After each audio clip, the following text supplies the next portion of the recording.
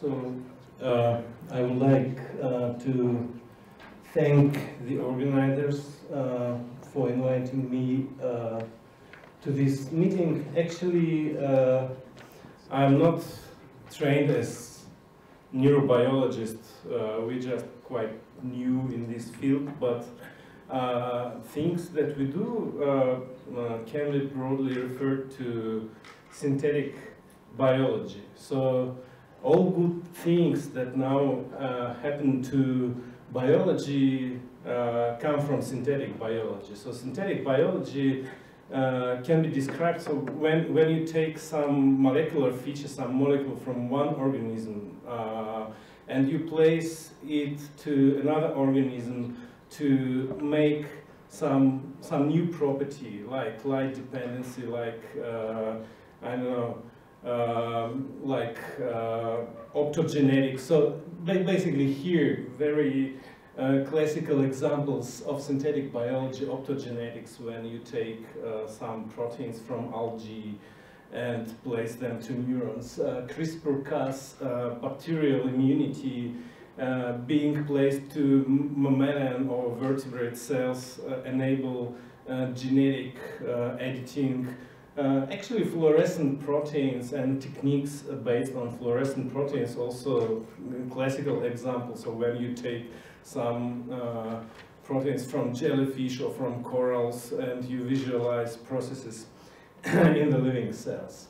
So I will tell basically about thermogenetics, which is extension of or complementary thing to optogenetics. Optogenetics, most of you, I think, know quite well. So when we take some opsins from algae and you take DNA encoding it, you place it to neurons, and then under irradiation with blue light, or there are some other opsins activatable with other wavelengths. So you can basically fire the neurons in vivo.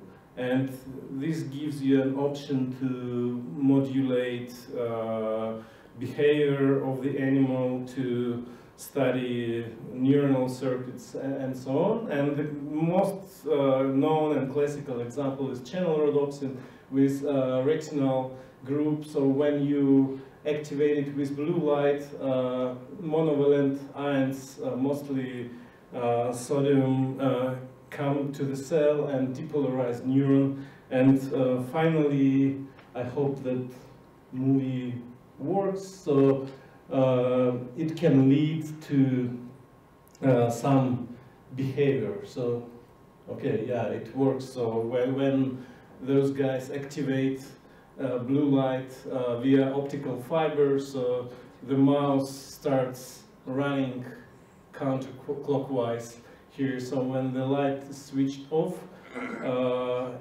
it freezes and turns to normal behavior. And basically here channel rhodopsin is expressed in motor cortex. Okay, but optogenetics, you know, it's very funny field, but not free from several important disadvantages. So first of all, you need blue light, which doesn't permeate tissue very well. So you need optical fibers to activate deep neuronal levels or hippocampus and so on. And actually the conductance of channel rhodopsins are quite low. So you need really overexpress it, and you need to put a lot of light to really activate the circuit.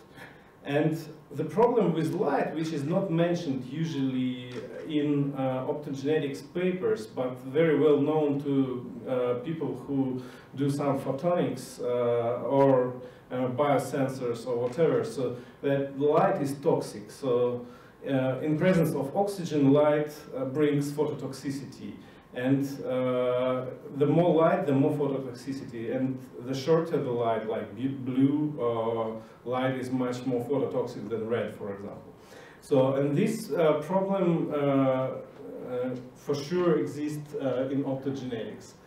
And finally, when you apply optogenetical stimulation to, for example, zebrafish larvae or Drosophila, it can see blue light. So it gives you not together with specific neuronal response, it gives you also visual response. And finally, it can lead to some behavior, just vision-driven behavior. So alternative to that is thermogenetics. So thermogenetics is use of heat-sensitive trip channels. And variation of that theme is hemogenetics. So when you use to activate these channels, you use chemical substances.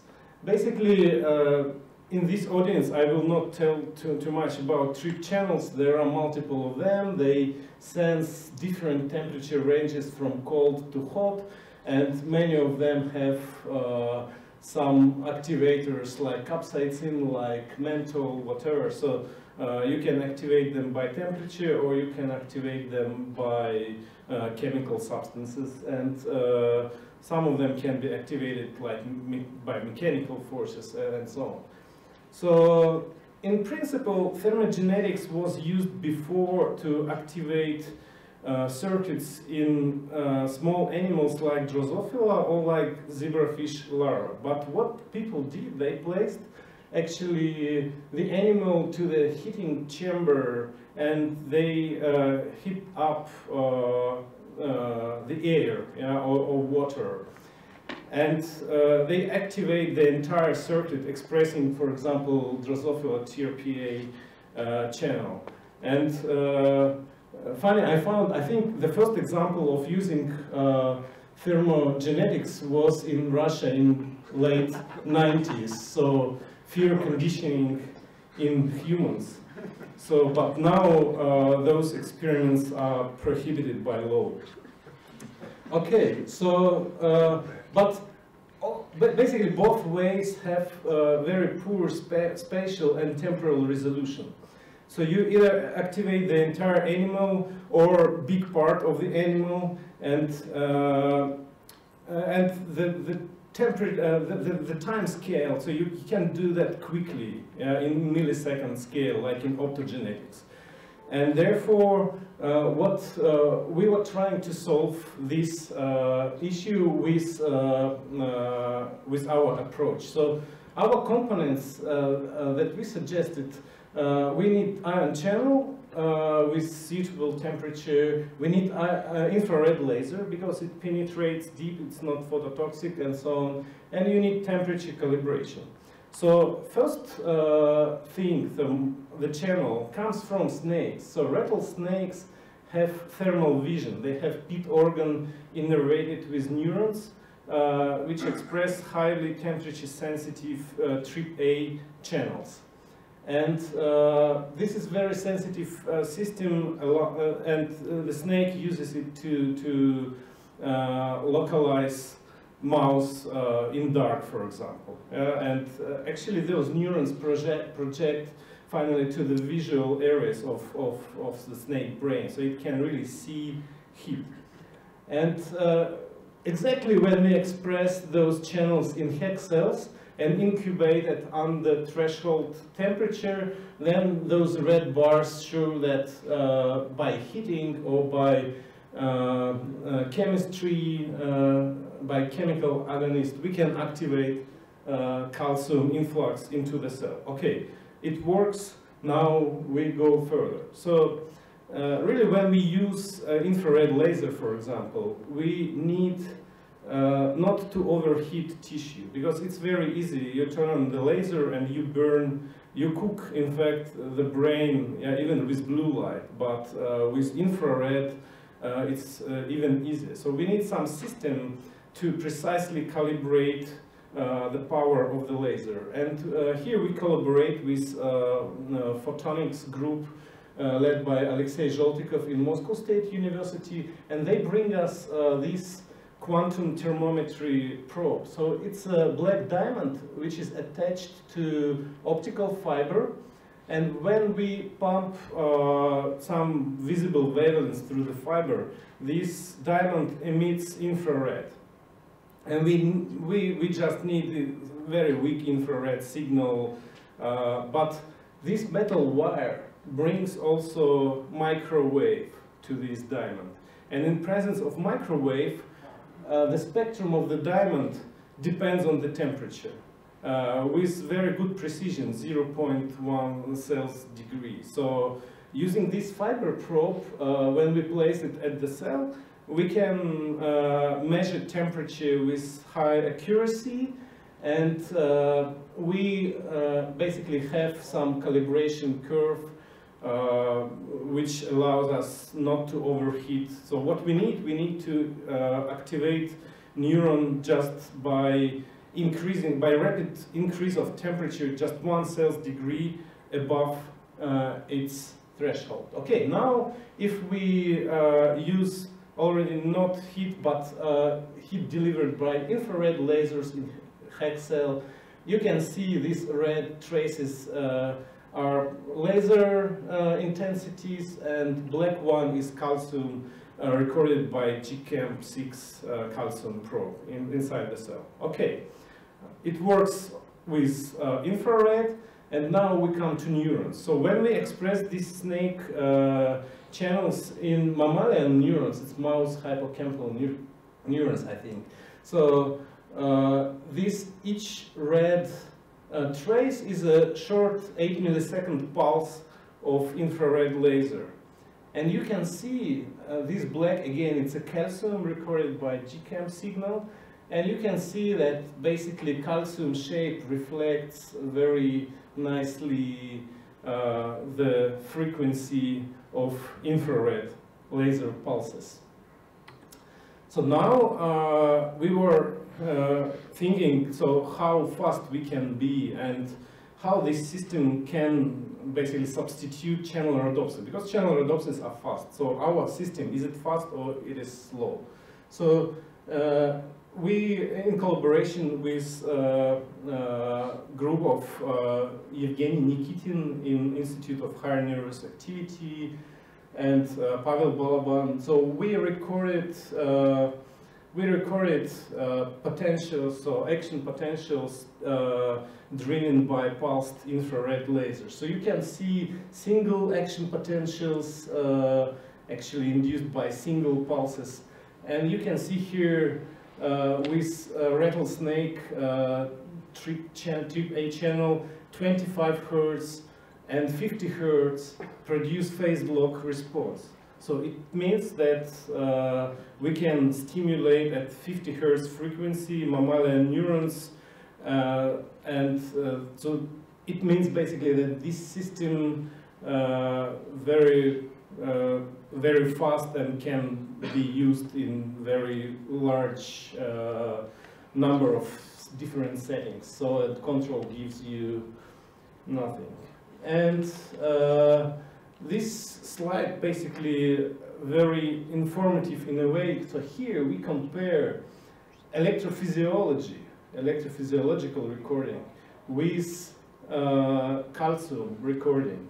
So simultaneously at the same cell, same microscope, the cell expresses GCAM6, and you can see that on phase of the channel more or less the same. So calcium signal reflects quite nicely on phase, but off phase you can see here that the potential goes to the initial level, but still calcium signal is present there because calcium is pumped out quite slowly, and also it needs time to dissociate from the sensor, and it gives some kind of residual signal, but it gives, let's say, some impression why we see with calcium signal something like that. Yeah, so each pulse, it's quite low frequency, 1 Hertz, but still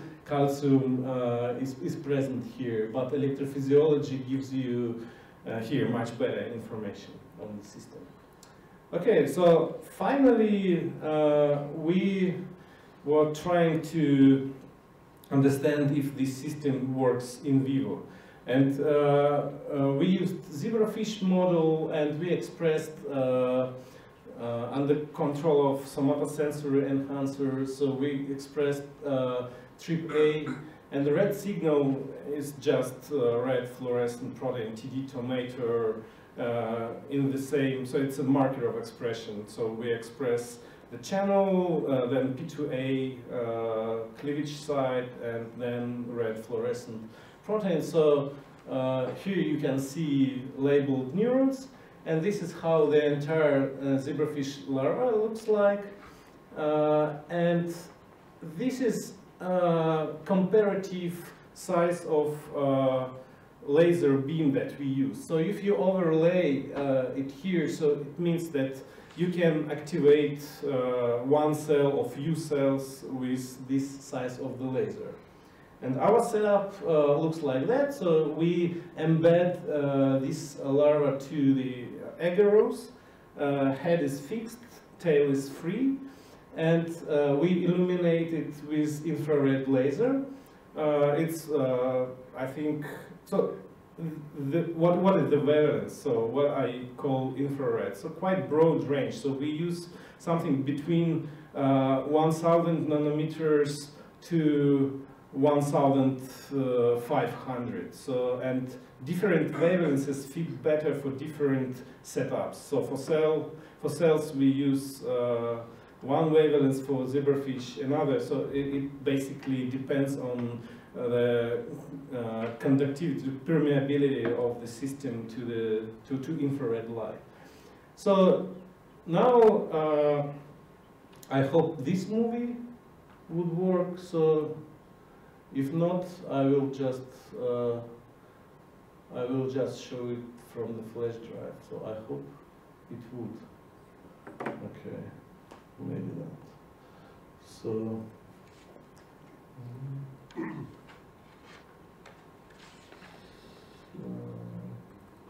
I think this one should work. Yeah, this one works. So here we apply infrared, and it makes so-called J-turn, which is avoidance behavior. So it's those neurons are somatosensory, so they are responsible for touch sensation.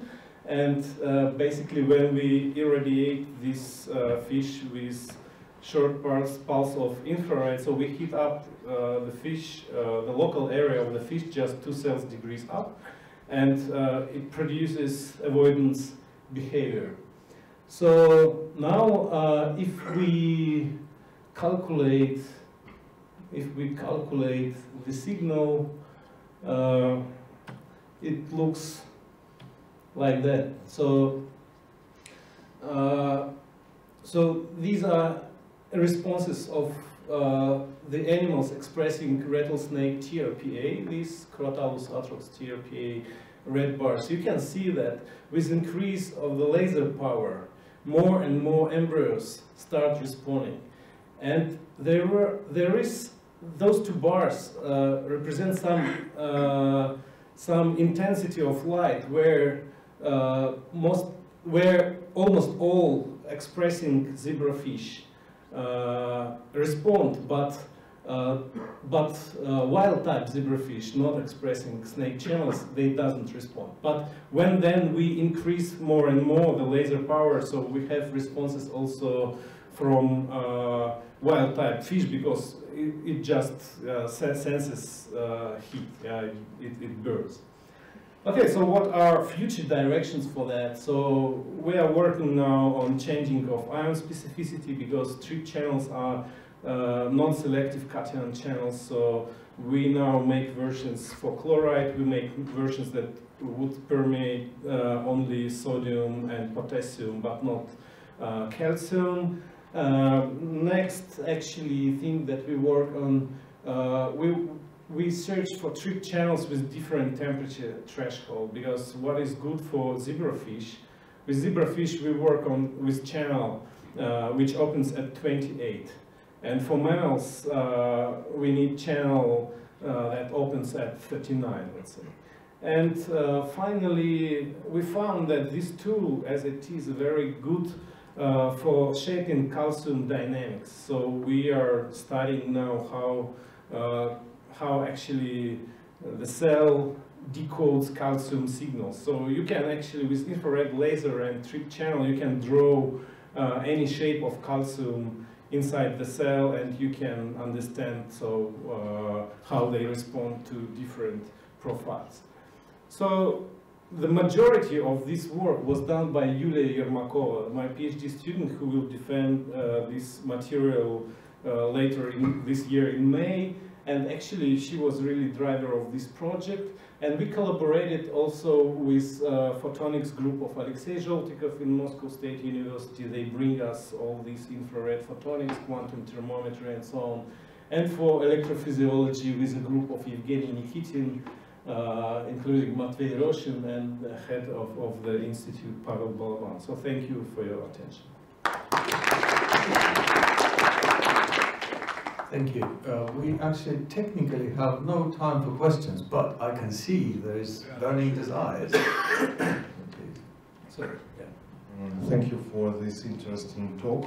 When you were talking about thermogenetics, I imagined some application in medicine when you take cells from human, make them transgenic with these channels and emit infrared lasers. For what? Do you have ideas what can be cured with that? Well, let's say so there is it's another direction that we work on, and we have now one grant actually for that. You know, optogenetics used, for example, for heart pacemaking. And when they express channel rhodopsin there, so it's not good because you cannot directly pacemake cardiac myocytes. But sometimes you need that. But with strip channels like that, and with combination with some, I don't know, putative infrared laser device implanted not directly to the heart tissue, but somewhere close, you can actually activate directly cardiac myocytes because they are activated with calcium pumping in. So then, yeah, maybe something like that. Also stimulation of beta cells. With neurons, I don't know. So it couldn't probably substitute channel rhodopsin in visual restoration, but we'll see. So at least now it's at the same level of accuracy. Thank you very much. No, we will have to press ahead.